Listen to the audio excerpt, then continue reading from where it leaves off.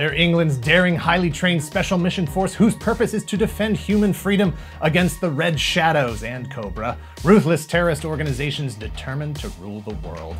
It's like G.I. Joe with an accent, familiar yet completely different. Hi, I'm Dan Larson, and this is the history of Action Force.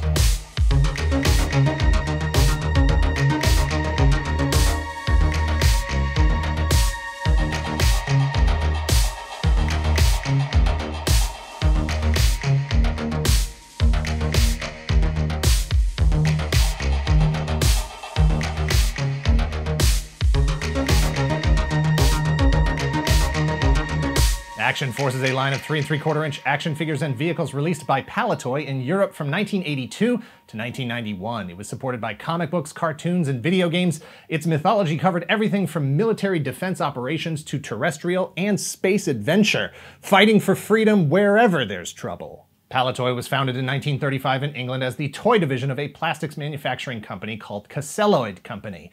In 1966, they began producing a line of 12-inch military action figures called Action Man, utilizing G.I. Joe molds licensed from Hasbro. G.I. Joe debuted 2 years earlier, and Palitoy wanted to duplicate that success in England, but focused on proper English military themes. Action Man and Palitoy's other toy offerings were subsequently sold to the American food company General Mills in 1968 as they expanded their consumer products group. That is, not foodstuffs.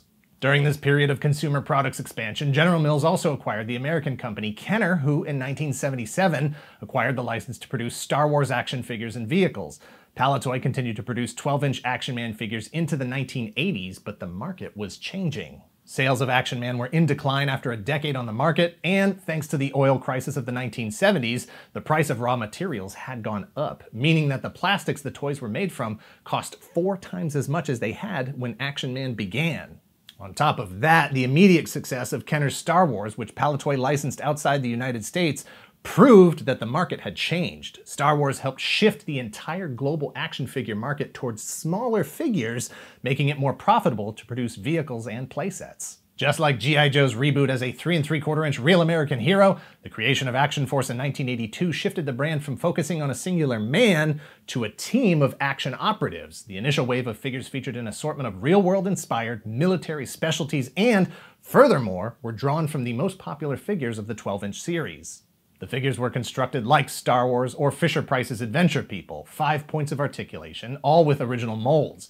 Designs were inspired by militaries all over the world, like British Commando, US Paratrooper, and German Stormtrooper. Like the Action Man figures before them, they were representational as opposed to being unique characters unto themselves. They didn't have file cards like their G.I. Joe counterparts in the US, and they didn't have a movie, TV show, or comic book series to tell their stories. That was up to you. The first assortment of Action Force also included a base playset made mostly out of cardboard, similar to the Death Star playset Palitoy had released in 1979, and vehicles like the AF-3 Jeep, the AF-5 multi-mission vehicle, and the AF-7 deep-sea diver platform. But at this point, Action Force was still fighting against generic enemies that weren't really represented in the line. There was no overriding mythology, no proprietary story being told. But that changed in 1983 as the Action Force troops were split into specialized forces and the Red Shadows arrived.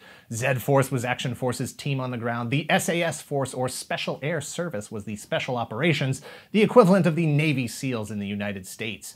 Q-Force defended the high seas, and Space Force patrolled the outer limits. The Red Shadows were the easily identifiable bad guys thanks to the stark red and black color scheme, as well as the skull and crossbones logos and the introduction of the leader of the Red Shadows forces, Baron Ironblood.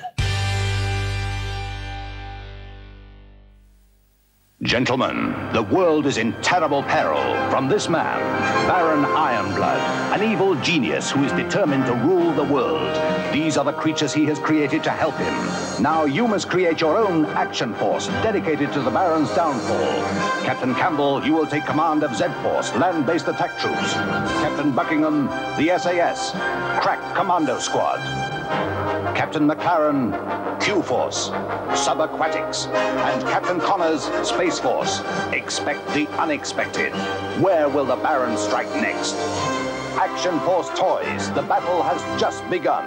Some of the most imaginative, the most creative, the most strikingly unique designs from the Action Force line from all action figures ever were part of this new mythology. Baron Ironblood in his bucket helmet, Muton, the death robot specializing in destruction and extermination of humans, Skeletron, the evil skeletal robot, and Kraken, the lizard man cloned into an army of Krakens. Yeah. Red Wolf. For every mystery. Look, Red Wolf is, by itself, one of the best looking action figures ever designed, but he gets into the Hall of Fame because he's the pilot of the Robo-Skull, the most what-the-heck design of a vehicle in a good way. It's what a TIE fighter would look like if Luke Skywalker saw one while he was exposed to Scarecrow's fear gas from Batman. It is fair to say that what Palitoy was doing with Action Force was completely independent of what Hasbro was doing with G.I. Joe across the pond. Two lines born from the same source material diverged for the benefit of the entire world.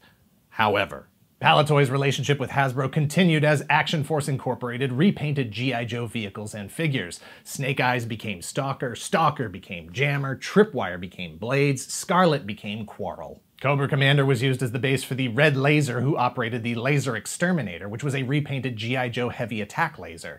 Destro was used as the base for Red Jackal, who drove the Hyena, which was a repainted Cobra Hiss tank. Licensing from Hasbro meant more vehicles and figures without having to design them from scratch, but it also meant Action Force was physically composed of two different kinds of figures, Legacy 5 POA and the new highly articulated G.I. Joe Inherited characters. It foreshadowed the future of the Action Force line. Like G.I. Joe, the battle of good versus evil, Action Force versus the Red Shadows, was partially developed through the cards on the back of the packaging that now provided character-specific details like code names and birthplaces. But more significantly, the mythology played out through a partnership with Battle magazine, which had been in publication since 1975. Battle previously featured stories about soldiers in combat from various modern wars. In July of 1983, Battle began featuring a series of Action Force strips, then mini-comics, then the magazine itself. By October of 1983, Action Force was so popular that the magazine was renamed Battle Action Force. Despite the explosion in sales, the reinvigoration of the Action Man brand as Action Force,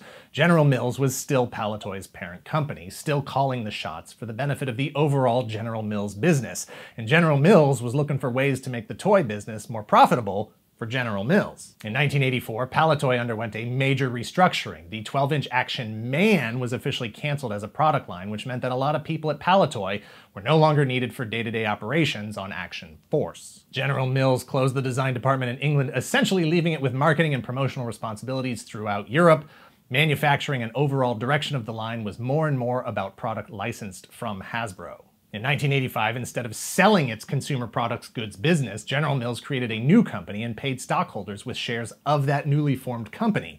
Kenner Parker, named after the two largest names in the bundle, Kenner and Parker Brothers, included Palitoy. However, all of the Action Force copyrights, molds, and factories were purchased by Hasbro, at which time Action Force essentially turned into a G.I. Joe repacking and distribution operation. The 1985 line of Action Force is just that, G.I. Joe products on Action Force cards.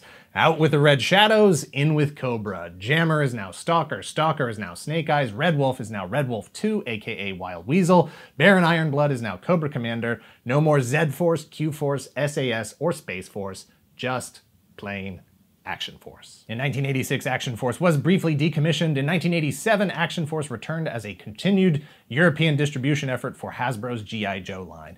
Renamed Action Force International Heroes and fully returned to their United States-centric characters and origins, locked in combat with Cobra. That same year, Tonka bought Kenner Parker, including Palitoy. In 1989, Action Force International Heroes was renamed G.I. Joe the Action Force, unifying the G.I. Joe and Action Force brands as a complete package around the world. And in 1991, Hasbro bought Tonka, which included Kenner and Palitoy, and just finally renamed everything G.I. Joe. Action Force characters would return from time to time as part of G.I. Joe's extended universe.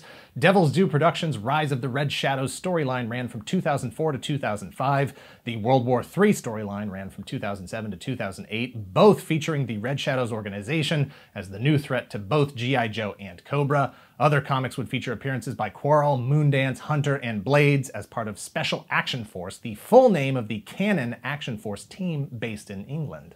Blades and the Special Action Force helicopter showed up as an exclusive at the 2009 G.I. Joe convention. Several characters, including Black Major, Dolphin, and Red Shadow's troopers, were exclusives for the 2010 G.I. Joe convention. Action Force was supported by licensed merchandise of its own, but most of it was just rebranded G.I. Joe merchandise, like the 1983 Action Man Action Force game for Atari 2600, which was just a rebrand of the G.I. Joe Cobra Strike game. Action Force International Heroes was released in 1987 for the ZX Spectrum and Commodore 64. The most notable, of course, was the G.I. Joe Real American Hero animated series, retitled Action Force and, otherwise shipped as is. In fact, in the series, most of the vehicles still say G.I. Joe on them. Purpose to defend human freedom against Cobra, a ruthless terrorist organization. Action Force, International Heroes. Action Force will dare. Action Force! But there were two significant changes that Mandela'd the experience depending on which side of the ocean you were on. One, due to strict regulations for children's television, Sergeant Slaughter's name was changed to Sergeant Slammer, including overdubbed dialogue to take all the slaughter out. Wait a minute, Slammer. The Force have gotten careless and sloppy. Why don't you stick around and train them? Why? You've already got the best men available. No, I want you to stay and whip them into shape. Two, the Action Force, shout "Full Force" as their battle cry instead of "Yo Joe." Several of the episodes and the G.I. Joe movie itself were released on VHS between 1987 and 1989. When Hasbro acquired the rights to Action Force, it was the end of the Battle Action Force comics. That was followed by a weekly Action Force comic produced by Marvel UK in 1987. Again, recycling G.I. Joe material, swapping logos, but also with supplemental UK exclusive short stories. It was the comics starting in Battle Action Force magazine that did the work of building up the mythology, especially explaining the transition from the Red Shadows to Cobra as the primary antagonists. But was it canon? No, it was not canon with respect to the US-based G.I. Joe stories. But hold up, it was canon with respect to the UK-based adventures. It's two different canons. That said, Action Force only made it to 1988 before being canceled. Its successor, Action Force Monthly, which printed new adventures, lasted 15 issues before also being canceled. Those new Action Force adventures were also brought back to the US as G.I. Joe European missions. It's too much.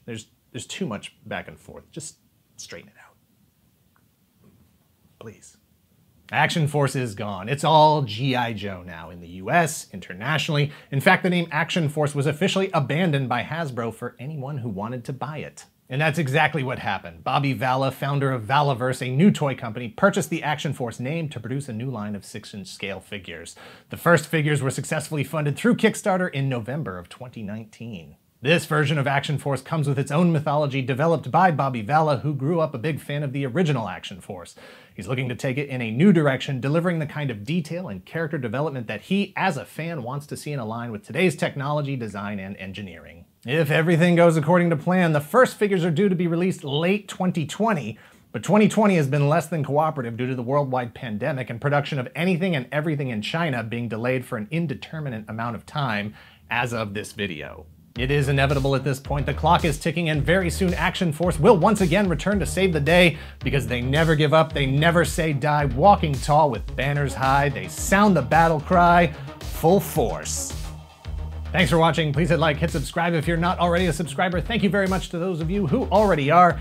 If you're in the position to help the channel grow, please visit our Patreon at patreon.com/toygalaxy or become a YouTube channel member. Both Patreon and YouTube channel membership have the same exclusive content, so choose your own adventure.